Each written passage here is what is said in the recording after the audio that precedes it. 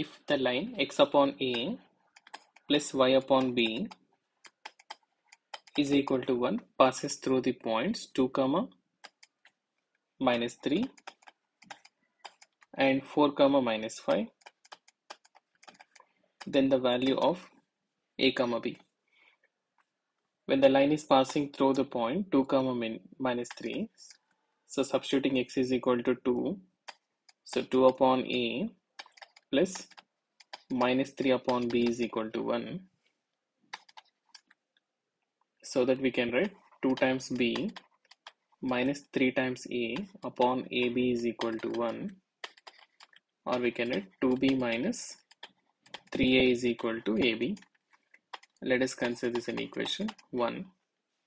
And if the line is passing through the point 4 comma minus 5, so satisfying this x is equal to 4 and y is equal to 5, so we can write 4 upon a plus negative 5 upon b is equal to 1, so which implies 4b minus 5a upon ab is equal to 1, so which implies that 4b minus 5a is equal to ab.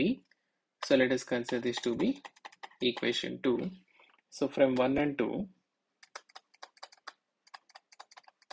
we can write 2b minus 3a is equal to 4b minus 5a upon simplifying 5a minus 3a is equal to 4b minus 2b, so that we have 2a is equal to 2b, or we got a upon b is equal to 1. That is the ratio of the two numbers a is to b is equal to 1 is to 1. So from the 4 options we can go ahead with option A and option B, because 1 is to 1 and negative 1 is to negative 1 will get the same ratio. So the first option, but 1 comma 1 does not satisfy.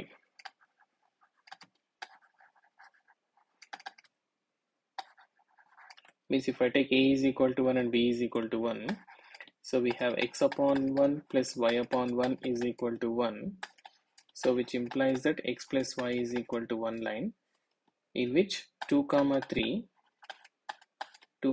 does not satisfy.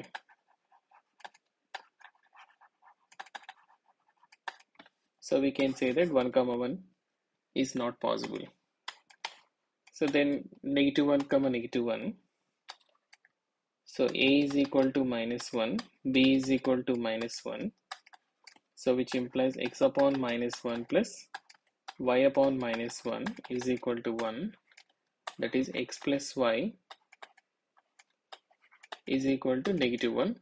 So in which 2 comma negative 3 and also the other point 4 comma minus 5 also will satisfy, since 2 plus of minus 3 is negative 1 and 4 plus of minus 5 is also negative 1, so that we can say that a comma b can be considered to be minus 1 comma minus 1. Okay.